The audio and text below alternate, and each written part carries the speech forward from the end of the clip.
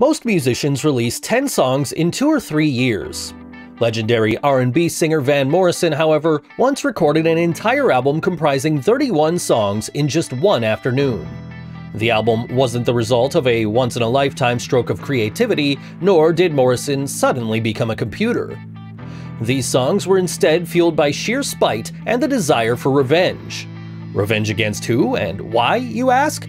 I'm Think So Joe, this is Things You Might Not Know, and today we explore the story of Van Morrison's legendary 31 Songs Express album.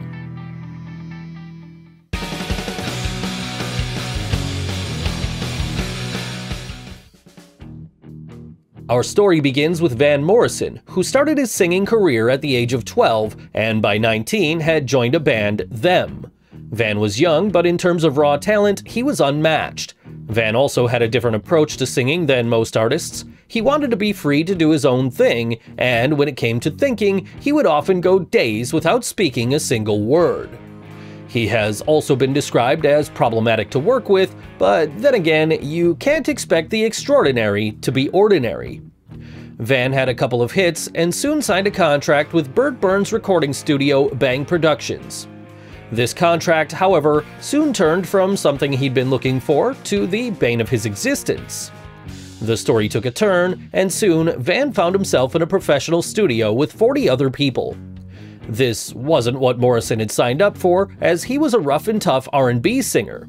He needed freedom and space to come up with the ideas and inspirations that had made him successful in the first place, and at Bang Productions, he wasn't getting any of that. After one breakdown during the Bang sessions, Morrison said, "It should be freer. At the minute, we have a choke thing going, know what I mean?" Despite all this, Van Morrison would go on to record his world-famous hit, Brown Eyed Girl. Morrison believed this masterpiece, along with 7 other songs he had recorded, deserved to be released as 4 singles and B-sides. This, however, did not happen as Burns, Morrison's producer, went behind his back and released all 8 tracks at once as an album. Morrison was furious and had a heated discussion with Burns. This was when Morrison realized that Burns wasn't just weak of character, but weak of heart too, as he had a heart attack and died. Burns' widow started blaming Morrison for Burns' death, and things got even worse. Morrison had had enough and decided it was time to move on from Bang Productions.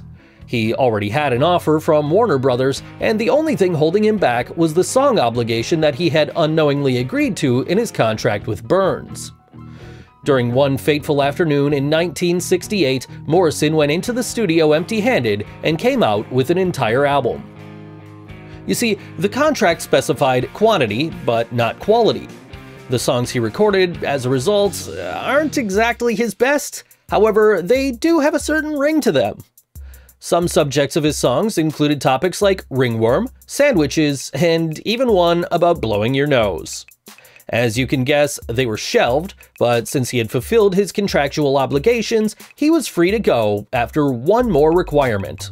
Warner Brothers executive Joe Smith reached out to Don Rickles' manager Joe Scandor, who he described as connected, to ask what he needed to do to get Morrison released from his contract.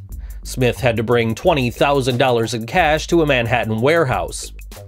"I had to walk up 3 flights of stairs, and there were 4 guys," Smith recalled. 2 tall and thin, and 2 built like buildings. There was no small talk. I got the signed contract and got the hell out of there because I was afraid somebody would whack me in the head and take back the contract and I'd be out the money. The songs officially remained unreleased for 39 years until on April 28, 2017, Legacy Recordings and Bang Records released the Authorized Bang Collection, a compilation that included every song Morrison ever recorded for Bang Records.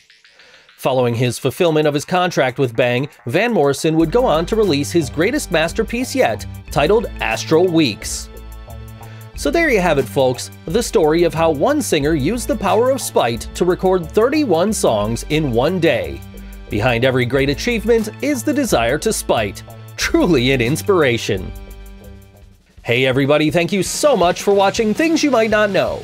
If you enjoyed today's video, please leave a like and a comment down below. Subscribe to the channel if you haven't already, and hit that bell icon so you get notified every time I post a new video.